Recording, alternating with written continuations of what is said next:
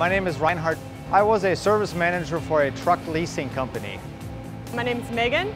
I was a mailing equipment technician for a mailing solutions company. My name is Alan. I used to do woodworking. As a PEX operator, we are watching machines and making sure that our pipe is running within spec. You have typically 10 machines that you are tending. Tending includes changing tools, changing reels.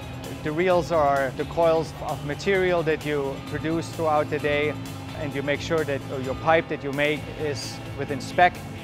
We are checking walls and checking all the specs on the machines and then helping out our coworkers. PEX is a little more physical. Some of the equipment is heavy, some of the equipment is hard. There can be times when you have multiple things happening at once. I think a good PEX operator has to have some multitasking skills, a lot of patience because it can be overwhelming. Everything that you need is available and is provided for you, from tools to knowledge to people giving you an extra hand. Everybody's helpful. If you want to succeed here, you will succeed here. I love the schedule. The schedule is the best. The schedule is phenomenal for me. I have a young family. I work 4 days and then I'm off 4 days.